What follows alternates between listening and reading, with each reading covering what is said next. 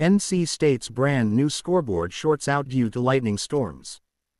Scoreboard unveiled during game. Saturday's NC State game against No. 10 Notre Dame was delayed due to lightning in the area, but the lightning wound up right on top of the stadium. The game marked the debut of the brand new scoreboard at Carter-Finley Stadium, but it hardly lasted one quarter. That's because the scoreboard shorted out due to the rough weather nearby. The game was delayed due to the weather just 15 seconds into the second quarter, and the scoreboard went totally black during the delay.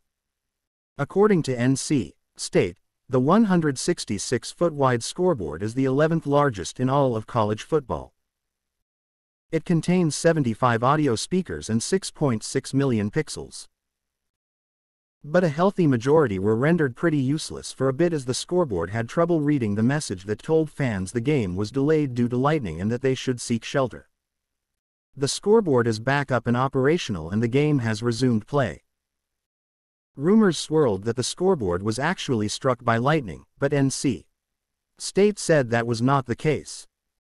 The $15 million scoreboard was unveiled during the game, even while storms were in the area. The Fighting Irish led the game, 3-0, at the time of the delay. The teams agreed to a condensed halftime, given the large delay that took more than an hour and a half.